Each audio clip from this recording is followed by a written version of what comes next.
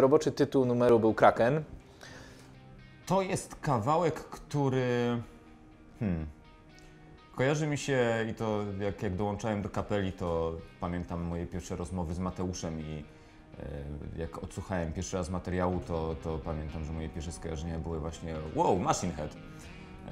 Więc jak najbardziej jeden z kawałków, który mnie kupił. Nie jest to mój ulubiony kawałek z całej płyty, natomiast bardzo fajnie się go gra w studiu. Wydaje mi się, że ten akurat całkiem sprawnie nam poszedł. Przemek akurat tutaj dużo chyba nie marudził, albo przynajmniej już mój umysł wyparł na jego narzekanie i uwagi, więc chyba to akurat całkiem przyjemnie się nagrywało.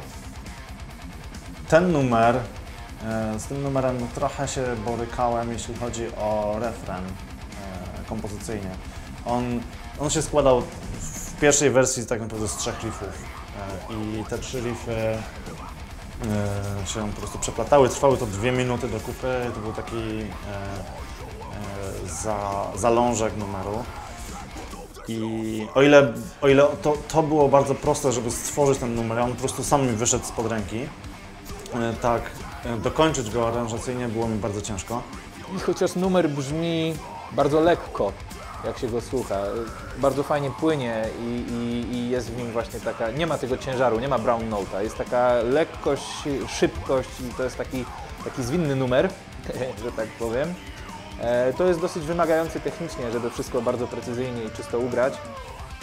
Dużo string skippingu i tego typu technik, które są dosyć wymagające jednak. Nie jest to po prostu kostkowanie na 4. Jest to numer, który gitarowo jest dosyć wymagający. Same riffy może nie są jakieś trudne do zagrania, natomiast żeby je zagrać dobrze, czysto i dokładnie, to trzeba trochę ćwiczyć. Więc motyw z rapowaniem w tym kawałku, który początkowo trochę zerżnąłem z innego kawałka, trzeba było zmieniać na bieżąco w studiu.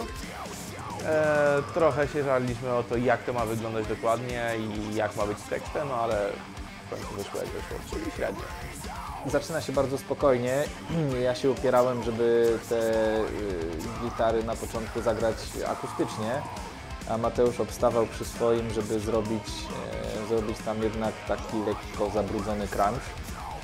No i stanęło na tym, co Mateusz postanowił. Myślę, że wyszło to numerowi na dobre. Lepiej pół godziny się powstydzić, niż pół roku ćwiczyć.